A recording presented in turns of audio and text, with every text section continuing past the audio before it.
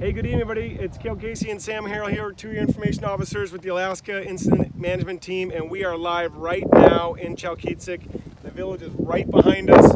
You're on one of the sloughs, and Sam Harrell has been here for 2 weeks. He's going to stay a couple more days with me, and then I'll be here on my own. So, Sam, bring us in. What's going on here? 4 fires were lightning start fires out here on the landscape east of Chalkyitsik. And 2 of them, the Bear Nose Hill fire and the Frozen Calf fire, were immediate threats to the village. The relative humidity has been in the 30s and the 20s. It's very hot and dry here. We've seen thunderstorms all around the area that have produced lightning and more fire starts in the area. Most recently, a fire start just 2.5 miles the other side of Chalkyitsik this morning. Initial attack responded. Smoke jumpers came in, helicopters with buckets from our fires responded over there to lend assistance, and it's looking that they've got a really good handle on it. These are some pretty big fires out here that are going to continue to smoke and put up smoke until there's a season-ending event. There's going to need to be day after day of wetting rains to be able to put this to bed. Most likely, it's going to be winter is what's going to do it.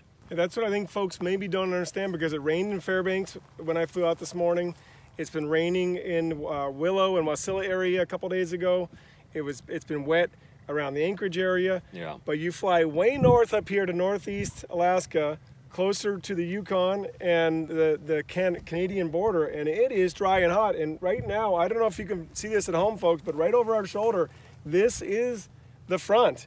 It is within a couple miles of this village right here, where the firefighters made their stand. When the villagers, and you described that to me when we were talking earlier, that they stood right here and they watched this big flame front.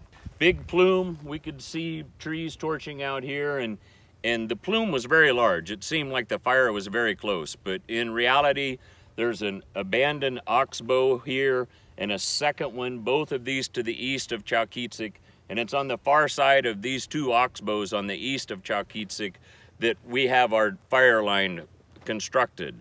And so it is a couple of miles yet to the east of Chalkyitsik, but still living here, it seems pretty close, especially when you have a plume building right here next to you. Fortunately, the smoke impacts on the village itself haven't been that great day after day. We've certainly had our smoky days here, and concern for our residents, concern for our firefighters, concern for the elders and children here in the town.